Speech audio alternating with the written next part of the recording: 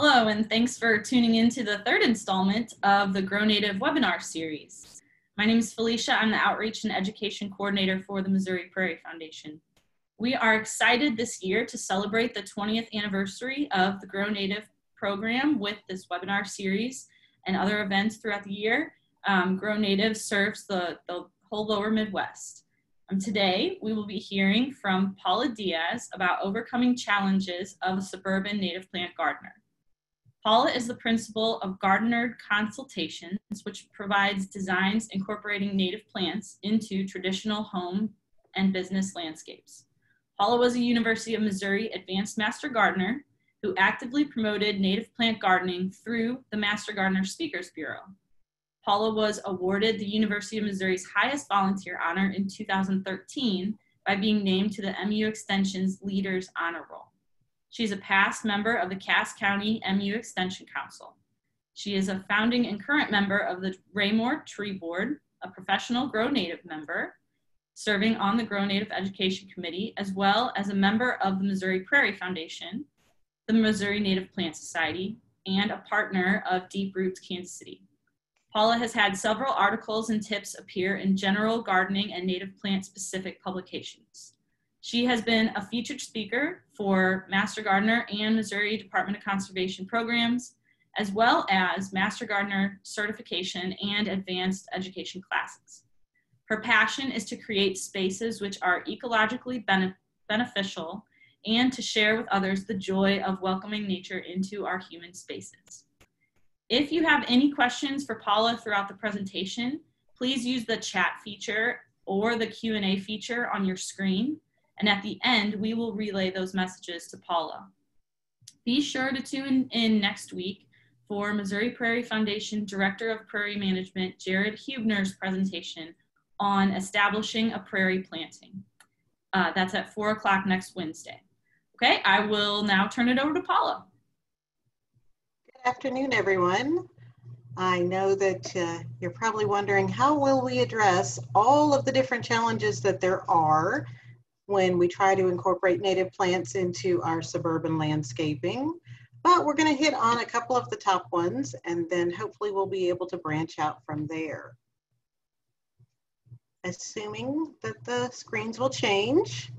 So one of the things that you notice in the Grow Native logo is the tagline at the bottom that says, "Keeping nature near."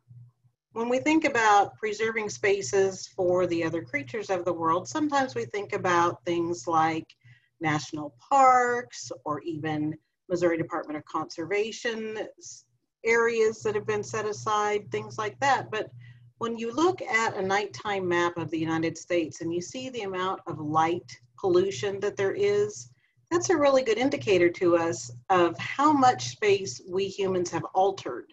Because it's not simply the spaces that are lit up, there's also a lot of agricultural space that is no longer the habitat that the other creatures of our earth need in order to exist. So in order to help them get what they need, we're going to go ahead and figure out how to make some habitat where we humans are and share that habitat.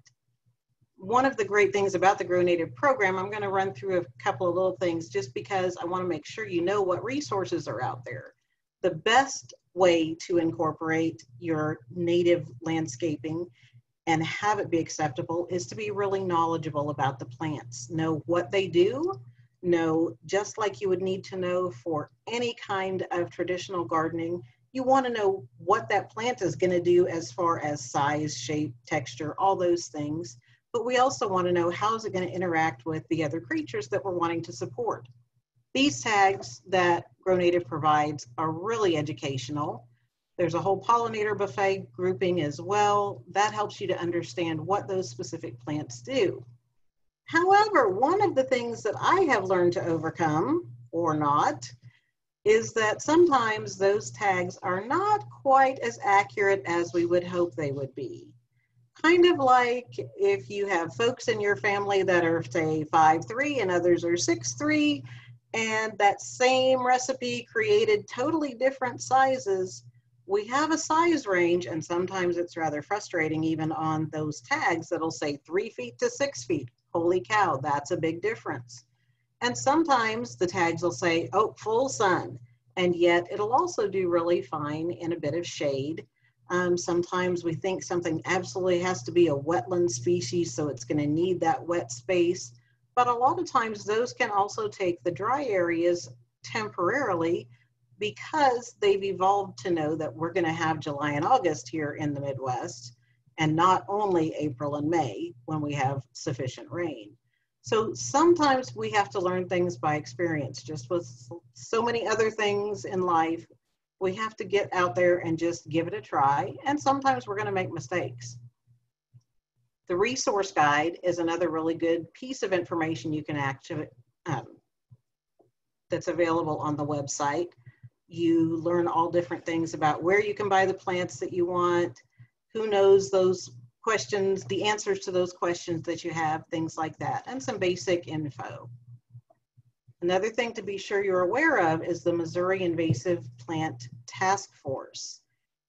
A lot of people are not aware of what plants are invasive, even if some of us follow the Missouri Native Plant Society Facebook page. You see a lot of times people recommend plants that are actually an invasive plant. So they take the space of where our native plants should be, and that reduces the amount of habitat that we create. So we need to be aware that there might be things that we otherwise wouldn't have removed, like Japanese barberry is actually an invasive plant in our area. It's one that's really commonly used, and wouldn't it be wonderful if once our tax dollars were being spent to remove an invasive species that the nurseries could no longer sell it? Well, we can hope for that in the future, maybe someday.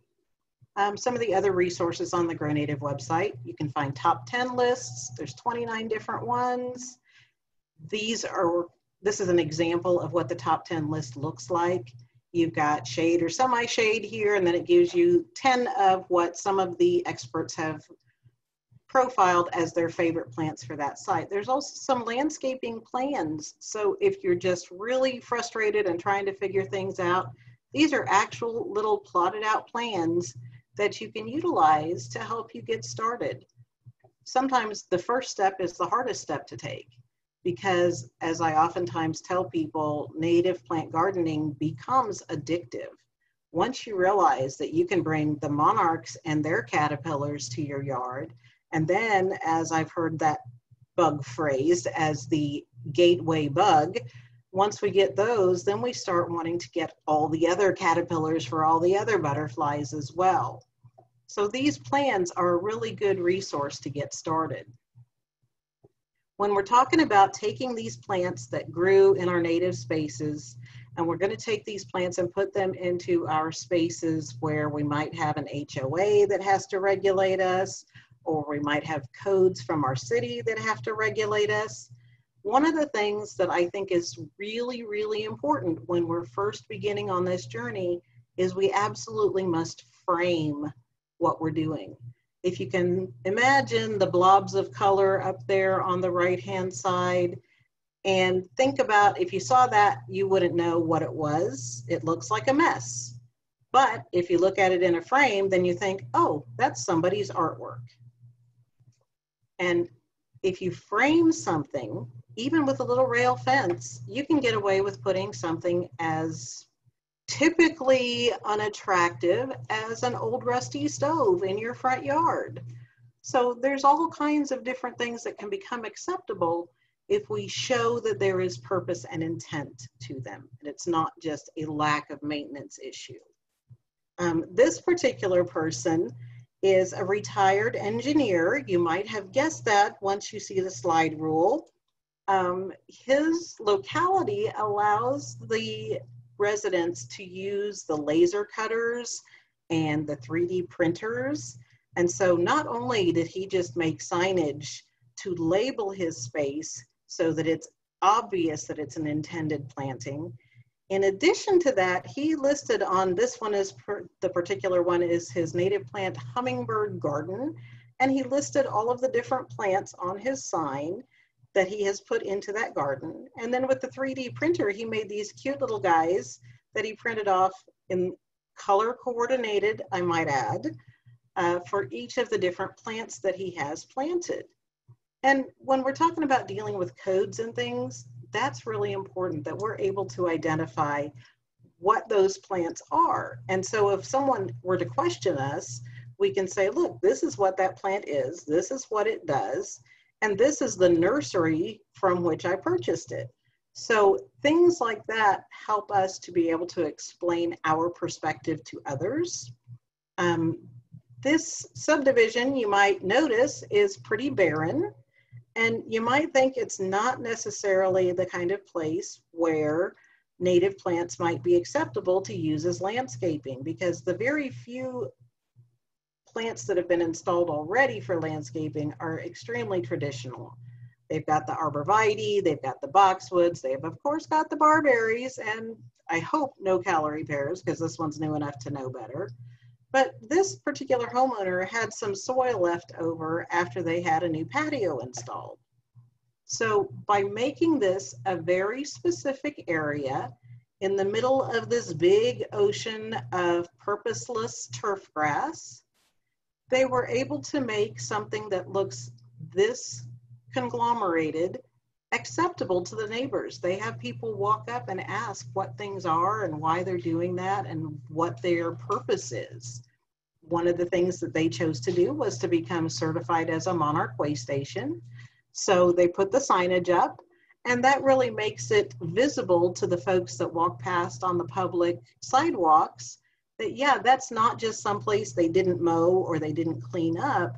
That's a place that is intentionally using those particular plants for a particular purpose. And we mentioned messy. A lot of times that's the thing that a lot of people have against native plants. To me, I think if we can say that a landscape like this particular public space, this is here in the Kansas City area that I took this photo, that is acceptable to people. So if we can have that being acceptable and something as pedestrian and blah as something like this, which happens to be the Cass County MU Extension Office when we first moved in there, they had used that magic 3 shrubs, and they paid someone to come and mow whatever stuff the ground cover is that's in there. There's not a whole lot of grass in there, but they were paying somebody to come and mow every week.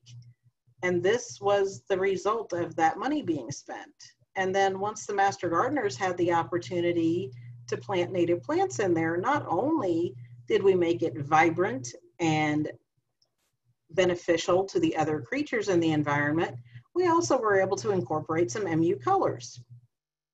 And they ended up getting compliments all the time on how much better people enjoyed looking at this space than that previous 3 boxwoods and some green stuff. Signage, I think, is also really important. This particular sign is an example of what you can order off of Missouri Prairie Foundation's website. It's something that helps people to understand that what we're doing is with purpose and with intent. And that's one of the things that we really need to convey if we want to make our style acceptable to others as well. For years, this has been the normal thing that we saw. Personally, I don't see this as particularly tidy. It's anymore when I see things like this, I don't see any beauty in them, even if it were like all knockout roses or something like that, because they're so sterile, they're so barren. They offer nothing other than eyeball candy. And even this, I don't, they paid a lot of money to have this done, and it's not really what I would have paid money would want to see after I paid that kind of money. However, it can be transformed without a whole lot of investment in restructuring it. We can still use that same structure. So we've put in around the little baby crabapple tree, we added some blue false indigo, and there's all kinds of purple poppy mallow, all kinds of really nice blooms that happen there, and they still have some texture and structure. We left the boxwoods back in the back and the little crabapple tree, so there's a lot of things we can do. This example is one where this particular hillside here on the left was really steep and difficult to mow. So little by little, the existing plants were this crabapple tree, there was a rose of Sharon shrub, there was actually a little redbud tree, but little by little, this became this big kind of mulch island, and then small plants planted, it began to fill in, and it was very much accepted by the neighbors in that neighborhood. On the other side of this yard, here you can see that it has a specific framework. Even though it's as simple as just a little brick edging, it shows that the plants that are inside of here are intended to be a garden. So we've got, this one is that same previous photo where we were on the right-hand side of the driveway. And there's the purple poppy mallow and the liatris and pale purple coneflower. And there was all kinds of different beautiful native plants in there. All kinds of insects were in there, butterflies and bumblebees and etc. So these are the little tiny things we can do that make it acceptable. This is when that bed had matured, the one that actually ended up being a rain garden. And you can see that we've got a pot in there with some annuals in it. Don't be afraid to fill in with annuals. Don't be afraid to incorporate some plants that people recognize from traditional landscaping, whether it's some daisies or whether you leave some boxwoods to be a border or structure for you. Try to follow some of those things where people can recognize that that's something they're familiar with as a garden, and then they begin to learn about the other plants as well. I always encourage the signage because it just explains to people the why without them having to drive back and forth wondering, why is that looking like that? This is another one in a really high-end neighborhood where the left-hand side of the screen is what it started out as. You can see there's some holly shrubs and some green blobs, and then there's what I always called the cousin-it shrubs. Well, this year the cousin-it shrubs actually look really cool because they're surrounded by blooming rose verbena. We kept one holly shrub so that the folks, when they sit on their front porch, they can still feel a little privacy in there while they're waiting for things to mature, since we all realize that we start off with much smaller plants than you typically find at a nursery. And this lady, in fact, was backing out of her garage and had a fright because there was a woman standing right up next to her driveway, and the lady had seen the flowers blooming and decided she had to go up and see what they were because they were so pretty. And this is the kind of neighborhood where everything is all the same. You know what I'm talking about. All the different shades of beige. Forget shades of gray. It's the shades of beige that are these neighborhoods. One of the other things I always try to emphasize to people is we're not looking for a perfect looking plant. A lot of times you see plants labeled as pest-free or low maintenance, things like that. And anytime you're on a gardening forum, people are saying, oh, what's eating my this or that plant and how do I kill it? This plant to me is perfection. If you can see all these little cutouts here, you might see that and go, oh my gosh, something really trashed that plant. But for me, what I see is that this is these perfect little circles that these leaf cutter bees, and unfortunately it's kind of behind the little screen thing, but these guys come and with their mouth, they cut these perfect circles. Look at that. I could not do that with a scissors.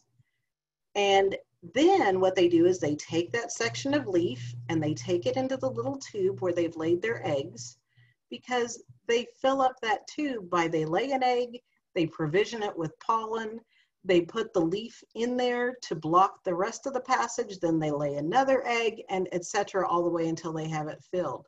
It's just amazing to me how they can do that with their little tiny appendages. I could not cut that kind of a circle ever. This is one of those things where that flower looks pretty beaten up, doesn't it?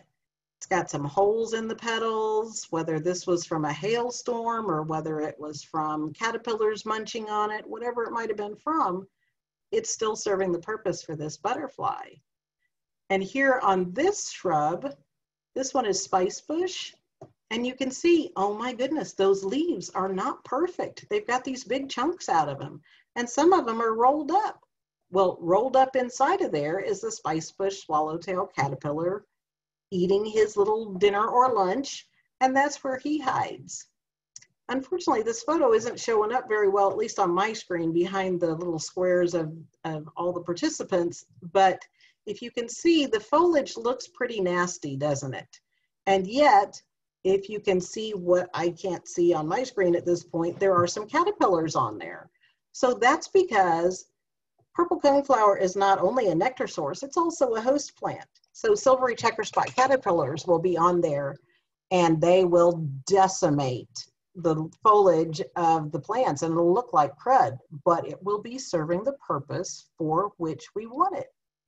This one is just a little example. This is a blackberry that I picked.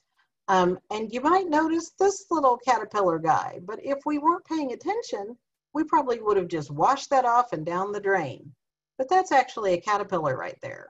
So we're not looking for perfect looking plants. We're looking for plants that we can see are serving the purpose for which we utilize them, that they're beneficial not only to us humans for looking at, but they're also beneficial to the other creatures. This is a sign that I use to help explain to my neighbors why we have right around 20 different types of oak trees on our little 2-acre property. And I don't mow those leaves. I don't rake up those leaves. Sometimes my husband has to because he has a different perspective, but he's learning. But it also explains to my neighbors why I'm not doing that. It's not just because I am a lazy gardener and I want to do things like walk around and take pictures of the bugs and the flowers instead of having to do a bunch of maintenance and weed pulling, but it's also because this is the habitat in which many creatures overwinter. So if we're cleaning up every little bit of everything, there's no place for them to hide for the winter. There's no place for them to have shelter for the winter. And some of these little guys look like something you would never see if you were raking up leaves. So you might notice the monarch chrysalis here and another monarch chrysalis here, but how about the polyphemus moth right here? Did you notice that? Would you have noticed that if you were raking up leaves and that was in there, or would it have gone in a bag? When I see this sort of landscaping anymore, not only does it not appeal to me aesthetically, but it also just tells me that it is an absolute desert. There is not a thing for any of our other creatures to eat. There might be some deer that'll come and munch on things, but as far as insects and pollinators, there's nothing there. It's a food desert. We see all these little guys of boxwoods that are trimmed into little balls of green, and now we've got mulch mixed with rock so that our gardens can be decorated by the mulch and the rock instead of decorated by the plants that we want to have in there. That's something that I haven't figured out yet, who got that idea going. But to me, and to most people throughout history, our gardens are to be filled with plants, plants that feed the other creatures as well as feed us. When did violets become a weed? Have you read any of the stories set in Victorian times where in the greenhouse violets were grown to be given as a gift of great love and great value? And now we call them a weed and we spray them and kill them, and the people come and tell us that we should spray them and kill them. And on TV they tell us that we should not have anything other than a piece of grass in our lawn. And yet you don't have to mow violets, so you have more time to spend doing whatever else it might be. And if we have flowers such as this poppy mallow, we can see how much food is being provided right there versus the barren emptiness. It's also a matter of aesthetics. So for me, part of the aesthetic is that I want to see that there's value in the plant matter, that it's not just that desert, that wasteland. And I try to talk to people about art. All the things on this page are considered to be art in some form, some fashion. And they're beautiful, different kinds of art. So why do we feel like our homes are only going to be beautiful in one particular design fashion? This is one where it was very traditionally done. These people had really wanted to have a habitat garden, and they did get a lot of shelter spaces, but it really was not providing what they wanted. Now, to some people, they would say that is absolutely beautiful. And to me, I can see the symmetry and such, but it's not beautiful because it has no additional value. It's got one value, and that is human eyeballs, nothing else. And to me, this is their after photo where they have all sorts of plants incorporated into those same spaces now that do a job in addition to making our eyeballs happy. They provide nectar, they provide pollen, they provide foliage, they provide food for the other creatures and shelter. The burning bushes will eventually go away and be substituted for a different choice, but it's a really good start to look at what we can do to add in. It's not always got to be an entire prairie in your front yard. We can just add things in. And dandelions are something that we hear a lot about. You know, people talk about, don't mow the dandelions, leave them for the bees. And dandelions are not a native plant, but one of the things that I've really thought about lately is when you go into these homes and there's either something like this on the wall, or there's a piece of art, or there's a t-shirt, whatever it might be, that has these blowing seeds in the wind to make us think of making wishes. And yet I often wonder if the children in those homes have ever had the experience of blowing those seeds away, because if they don't have dandelions, how will they ever make a wish on a dandelion? So it's kind of like the creatures that go extinct before we expected our children to be able to know them. Once they're gone, they're gone. And just with the plants, once they're gone, they're gone. As a child, we had a lush zoysia lawn. It was always like walking on carpet. And yet we made chains with the blooms from the clovers, and we blew the heads off dandelions, and we snapped the little popping heads off dandelions. We won't talk about what we did to the lightning bugs, but if people don't have lightning bugs, then they need to stop spraying their yard and they need to leave their leaves, because that's how you get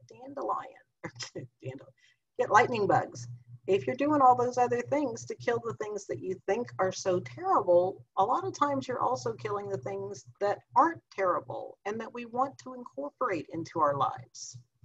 So keeping nature near, that's one of our goals. Is it doesn't have to be over there away from us somewhere. We want it to be with us so that we can experience it all the time, instead of having to go somewhere to a park or a conservation area to experience nature. Let's bring it with us into our homes. There's a couple of little blurbs of information here on the Missouri Invasive Task Force, Missouri Prairie Foundation. You already know, if you're following this through Grow Native, what wonderful services they provide. So check them out. 20 years of work from Grow Native, and they've made a magnificent difference in incorporating nature into our homes and into our lives on a daily basis, instead of on the rare occasions that we can set everything else aside and go out somewhere else.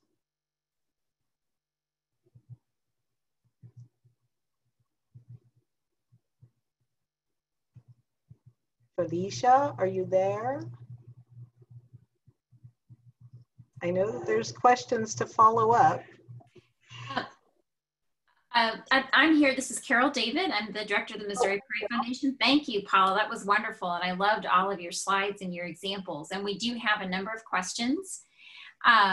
One is from Val. She says, yikes, violets. They have invaded my sunny garden and I'm afraid they will prevent installation or of any additional native plants I want to add. Deer do eat down the freshest leaves, so now they just look dreadful. Have you had experience with such a problem? I have a lot of violets in my own yard. And in my experience, all the other plants grow right up through the violets, and the violets become the green mulch. Another thing to keep in mind is that it's not only the deer who eat those leaves down for you, it's also caterpillars. So they are host plants as well. It's just one of those things that we have got in our mindset, a specific idea of there should be mulch, there should be space, all those things, but I have no issues with my plants not coming up right through the violets as a cover. Thanks, Paula. I have that experience with my yard. In fact, I've got areas where I wish the violets would come in amongst the natives. But yeah. Absolutely. Yeah. Question from,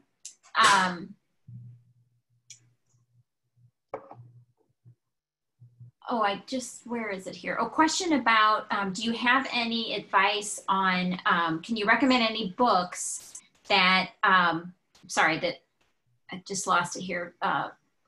Somebody just added a question. Just one moment, please. Can you recommend any books that show how to mix hardscape with natives? How to mix hardscape with natives. I mean, I have books under my laptop so that you weren't looking up my nose, because I got tired of that. I don't know about everybody else, that all these new Zoom meetings and Zoom newscasts, you're looking up everybody's nose because they didn't lift their laptop. Gardening with Prairie Plants by the Wasowskis is a good one, and you'll see examples of hardscape. I don't know personally of a particular book that covers those two topics together intentionally. But there's Landscape Revolution, which is a good one. And I'm sorry, I can't say the name of the author right this second. Landscape Revolution is the name of it. He was one of the presenters at Planet Native last year here in Kansas City with Deep Roots. Gosh, I can't say his name for anything, I'm sorry. And that's my timer, so I'm supposed to stop talking now. So those are two that I know do incorporate some of that, but I don't know of a particular book that really nails those two together. Thanks, Paula. Another question. I'm having trouble with moles in my shade garden. I won't use poison. Any suggestions? So many tunnels disrupt the roots of my plants. I have that same issue. And we bought one of those little guillotine things, and I just couldn't do it. So, I just couldn't. It just didn't seem right that I want to attract all the animals and all the other creatures, but only the ones that I want and not the ones that I don't want. It's kind of like when people want to plant a butterfly garden, but they don't want it to attract bees also, because maybe somebody would get stung. You know, it's save your seeds. So if they actually kill a plant, but they're not eating your roots, moles are going to be eating, they're carnivores. So they're eating grubs and things like that. So yeah, they come and they make tunnels, and I figure that gives me the points of equaling exercise when I mow because of all the jiggling that's going on with the moles. But yeah, I mean, I know a friend who she uses a hose and floods the tunnel. I've decided I need to learn to just let them live their lives too, so. Thanks, Paula. There was a note from Diane about moles. She says, beneficial nematodes will kill grubs that will remove the mole's food source. So that's an idea. Couple of comments from folks about the hardscape question. Oh, boy, they keep coming in, so they jump. Okay, the Garden Revolution book is by Larry Weiner. Thank you, yes. And also, James says, natural stone usually looks great with native plants. Books on native on natural stone landscaping would be a good direction to go. And there are some great stone artscaping by Dan Snow that are great. And if I could just add, there's landscape designer in, I think he's based in Granite City, Illinois, Chris, oh gosh, his name just escaped me. Maybe Felicia will text me and she'll know his name. But he is with Studio Land Arts, and he does some really interesting things, mixing in sort of playful structures, native plants, and Chris Carl, thank you, Felicia. Chris Carl, and he will do things like make towers out of asphalt chunks to sort of re-wild urban spaces, and it's very interesting. So you can look up Chris Carl's work. It's just another idea. So another note here, mole's diet is more earthworms than grubs. Perhaps MU Extension or Healthy Yards for Clean Streams might have some other suggestions. Someone else says prairie king snakes will eat moles. So that's another idea, and that gets to what you were talking about, Paula, too, of just if we have, maybe we have spaces for other creatures that can help control the mole population too. Let's see, another question.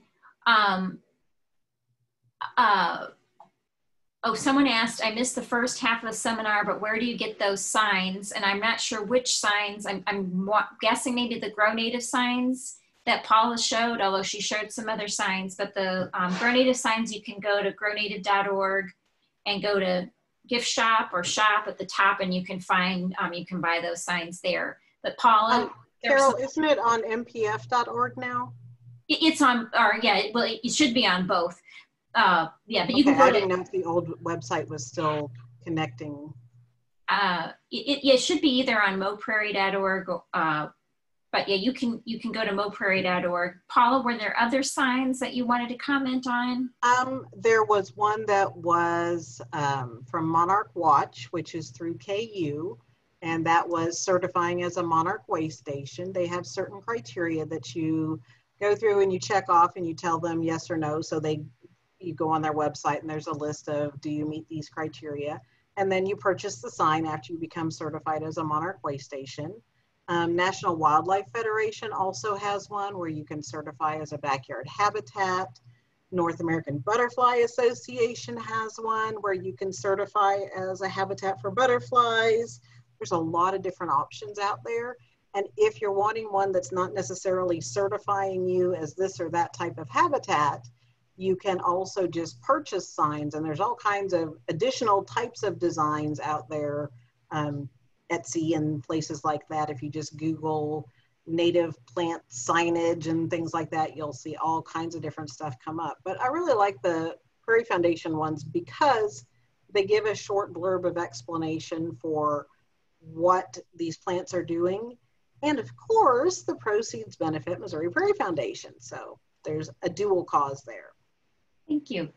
A couple questions here. Speaking of violets, I have several places in the yard that violets don't enjoy. How can I encourage them? Or is there something else I can put in as a living mulch, particularly in dry areas?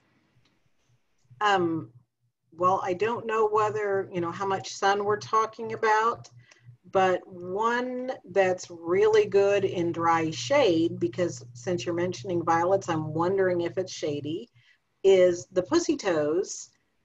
They take all kinds of dry at the base of my pin oak trees, and they are not a super aggressive spreader. They're a host plant. They're really cute. They stay super low to the ground.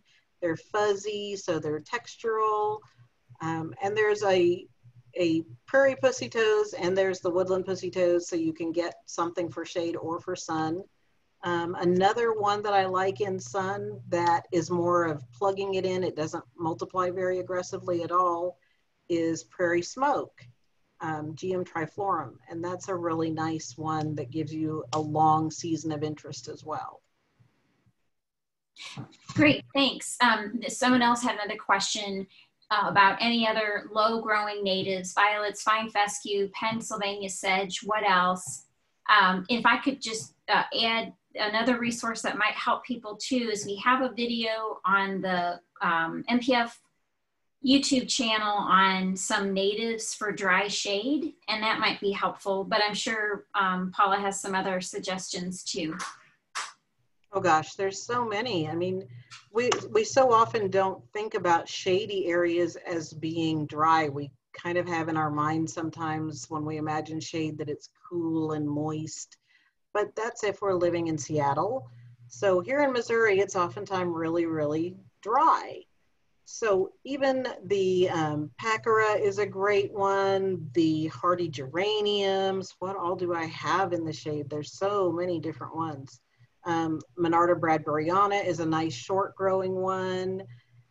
Wild ginger, once it's established, it's really adaptable too. There's just so many. Definitely go on the website and check out those top 10 lists, because there will be one for that group of plants. Thanks, Paula. And Felicia, tomorrow she'll send out an email and we'll put in those links to that video and to those top 10 lists too, so you can refer to those later. There's several questions about, I might be kind of paraphrasing several of them, about recommending what do you do with bare soil areas around newly planted natives? Well, there's a lot of different perspectives on that. I have a strong fondness for a type of mulch that's called pine straw. And basically it's harvested in the southern pine forests, and it's really, really long pine needles. It lasts really nicely. So I typically put down a layer of the non-slick cardboard around the plants so that we don't have weeds, the true weeds, the weeds we don't want popping up from, which is usually turf grass, from underneath, and then putting the pine straw over the top. It's super easy that way, because if you use landscape fabric and you put mulch on top of that and you don't remove the mulch, then you just keep adding mulch, then you have created soil on top of that fabric, which is a great home for any kind of weeds that you don't want to fight. There's also the idea of, with the pine straw, there's a lot more air circulation, and it's harvested in a sustainable manner. It used to be available in a bale that was exactly like a straw bale because it was just tied with twine. Now they've started selling it here in town that it's wrapped in plastic, which I am very annoyed by, but it's still my favorite type of mulch. It's lighter weight, that I can carry it myself. And it seems to allow a lot of air movement. It gives the teeny tiny babies a little bit of support structurally so that they're not laying flat on the ground if there's a hard rain or something. So that's my own personal go-to for using mulch. Great. Question from Jeanette. She says, I know some people see rabbits as a pest, but I haven't seen as many rabbits as I used to in the past. Is there a plant I can plant to attract them? Oh, that's a good one.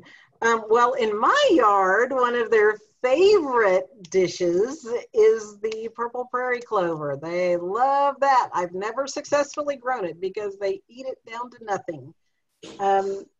Honestly, just about any native plant is going to give them something that they like.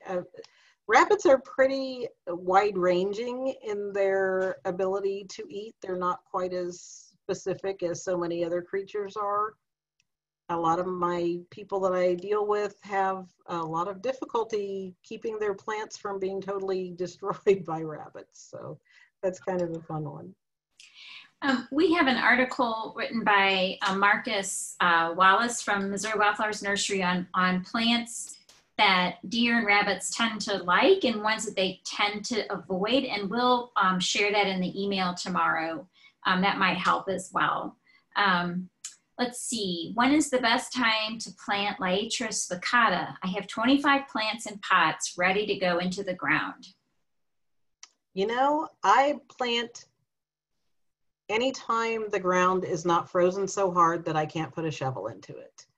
I don't do that for other people in the colder temperatures, but I literally have planted some of seedling trees from Forest Keeling in January after the Western Trade Show. I was able to get a shovel in, I stuck them in the ground, and I got quite a few trees from that. So, you know, these plants are very adaptable. What we have to look at is, do we have the ability to get them water when they need it? Because during that first establishment time, they do need some help with moisture because Missouri is insane weather, and we have spent our money on these plants, and we want them to survive instead of just waiting to see what can happen there. We want the ones that we planted to survive. So they take a little bit of care. You know, we want to keep out the aggressive weeds while they're establishing, and we want to give them water when they need it, which is not necessarily on a schedule. It's more about what the weather brings about for us, whether, when, and how much to water. Back to the rabbits. Ken says, I have lots of rabbits. How many do you want? They are flower plants, including Macanaceae. Please, please connect us so we can help this lady who wants the rabbits.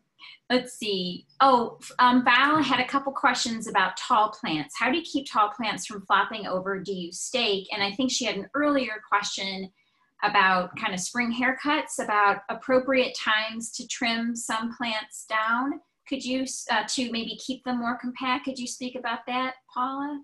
I usually give people a date of July 4th, not because it's a set in stone date, but because it's an easy one to remember.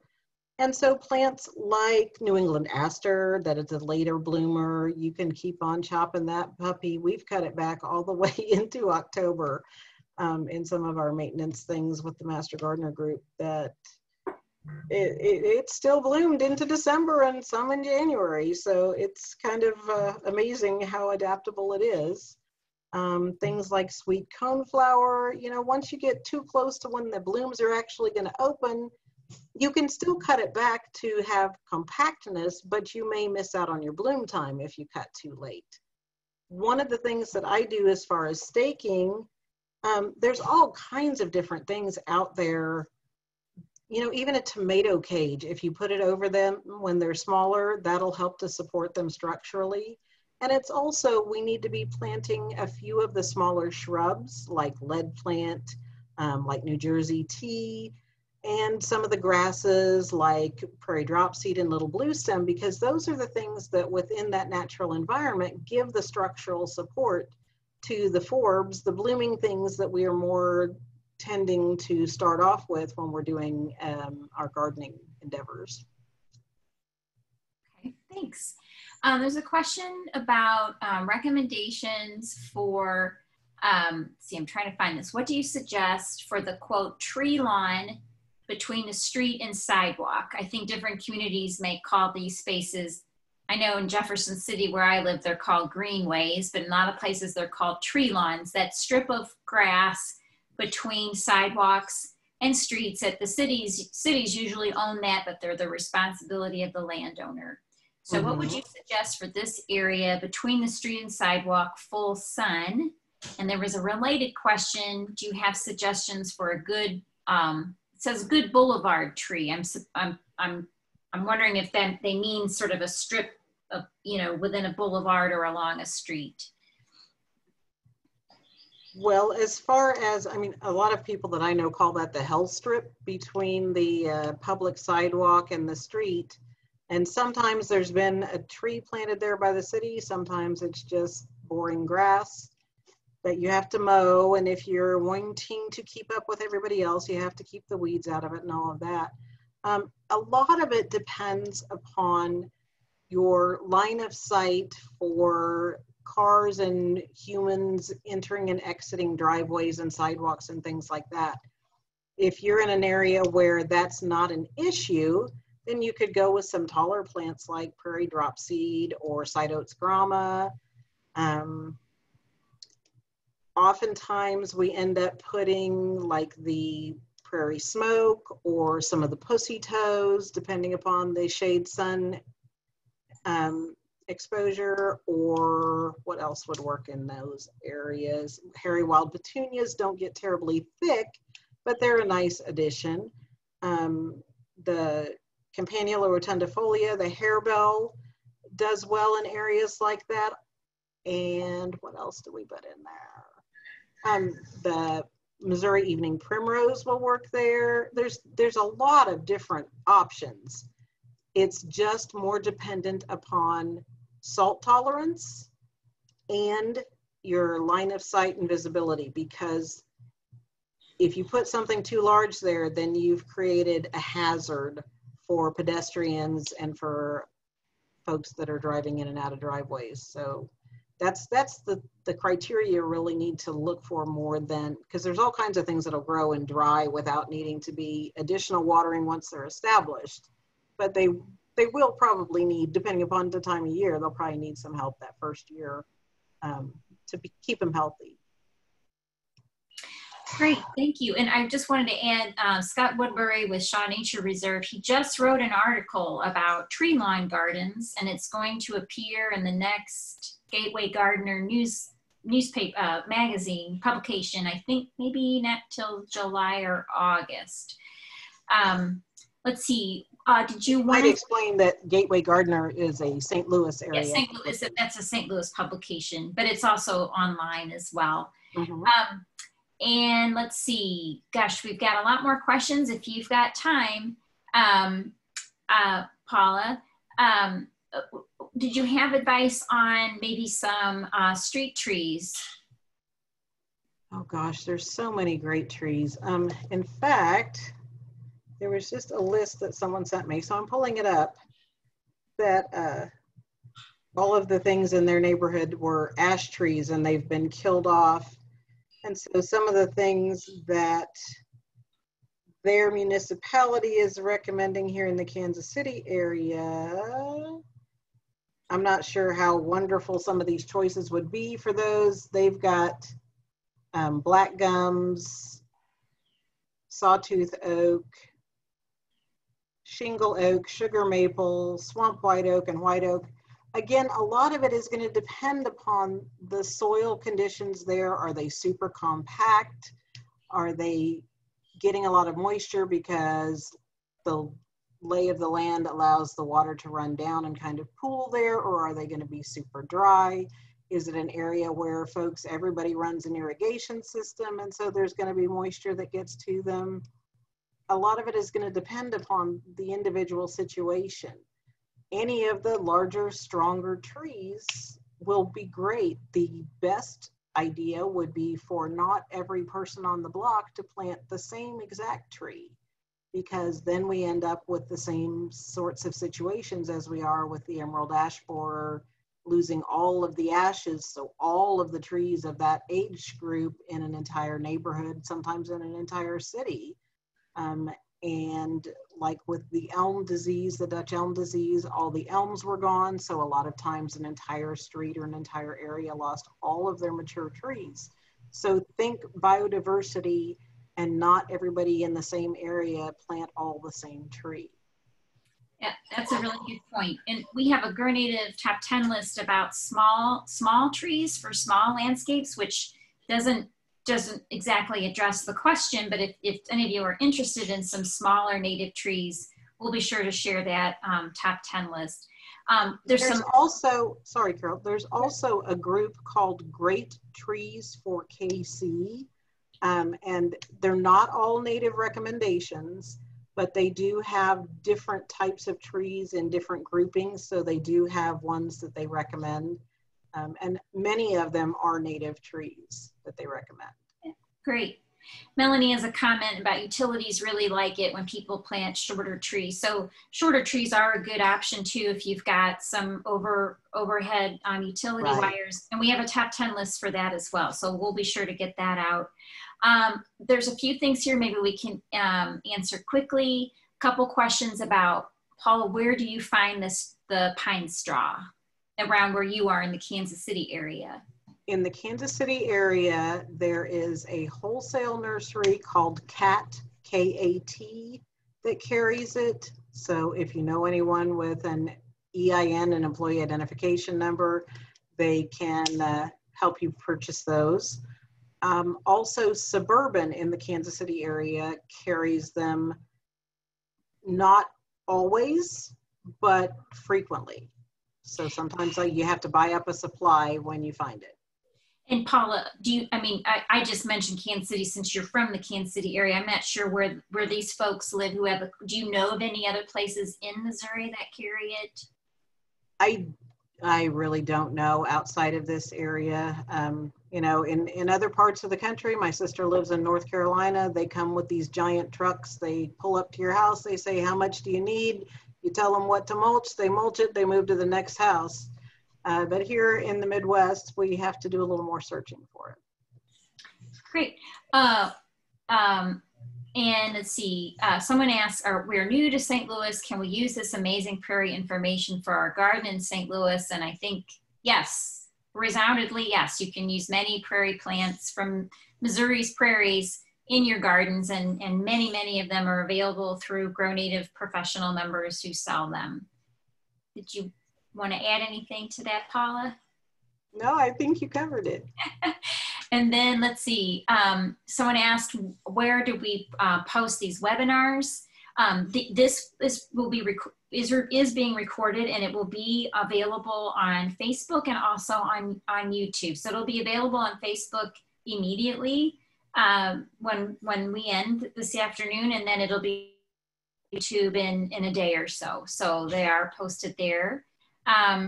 Let's see, back on those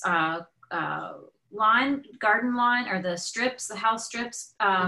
Felicia shared she's had good luck with purple poppy mallow and pathrush in those strips. Pathrush is a good option. The only concern I have with purple poppy mallow in that area is the potential for it being a trip hazard. I love purple poppy mallow in the right location, and it would definitely be happy and survive in that space. My concern with that, though, is it doesn't recognize the edges of a sidewalk, and if you would be liable for a person who was walking along tripping because of the purple poppy mallow, that could be something I'd be cautious of. And that becomes a maintenance thing where you've got to keep it cut back, and I hate maintenance. That's a good point. I've used drop seed in my little area, and it's upright, it stays put, it looks nice and uniform. And of course, you mentioned many other great ideas, Paula. Another question, is there a native ground cover that does well in full sun that would also do well in a large container? She has a friend who has an old canoe, and she plants in and would like a low growing perennial that she could plant and ignore most of the time. Oh, that would be so cool. Yeah, that's big enough. I don't think that would even be like a container type of an environment. Gosh, I think it all depends on color scheme and height that you're looking for, because there are so many different ones, from wild strawberries, which then you would have something edible if you get the actual wild strawberries, not the barren. Gosh, there's so many options. Felicia, that would be a fun place to put the purple poppy mallow too. Yeah, Felicia is suggesting rose verbena. Oh yeah, that's a good one there. It does tend to jump around on its own sometimes, but if you're okay with that, then that's a great one. And It smells good too. Yeah, you're right. Let's see. Killing lawn to start a small native prairie style garden in the fall. Full sun, southern slope, dry clay site. Any suggestions for good native grasses to use? Gosh, are there any that wouldn't work there? Maybe northern sea oats wouldn't be the best option there, or river oats.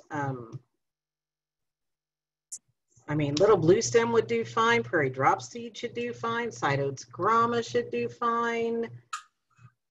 So yeah, I think it would be a longer list of what will succeed than what wouldn't, because there'd just be so few that wouldn't be able to deal with that. Even Amsonia would be a good thing to stick in a spot like that. Even though it's not a grass, it's got kind of the same form and habit if you're looking for that type of weight unless you're doing just a mixed prairie. But if you're looking for a designed issue, then that would give you that same vertical element and the same weight. Thanks, Paula. And if anybody is wanting to do prairie gardens from seed, next Wednesday's webinar with Jared Hubner, that could be really helpful. He'll be looking at it more from a seeded landscape, not so much design. So like Paula said, it would depend if, you know, you really want to have some control over how you're designing it, or if it's something that you're doing with seed. Let's see, do you, what about plantain? Do you just let plantain go, or do you try to weed it out? In my own home, I let it go, because anytime you have a mosquito bite or any other irritant on your skin, all you have to do is smush up one of those leaves, rub it on there. You could also eat it for a salad, you know, but if you're in an HOA kind of a place, it's probably not one that you want to have fill your entire yard, but there's no reason you couldn't have a little patch of it that was very defined to show that you intended for it to grow there and weren't just negligent in your maintenance. Thanks. Another question. I have a lot of Liriope. Any plant ideas to replace them? So many. Anything on the Grow Native list would replace Liriope, but your biggest challenge is going to be eliminating the Liriope to begin with.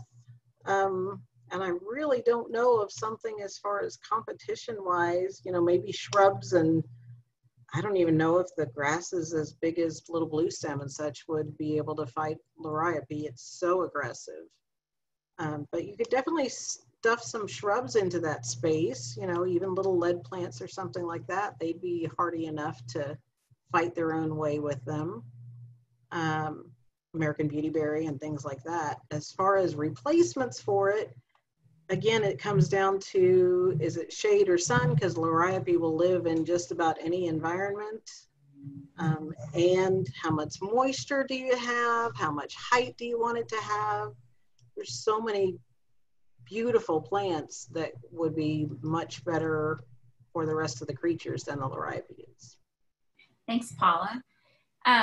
Just another comment someone had where they have really hard soil and they like the moles because it helps water infiltrate. So I thought that was a nice comment.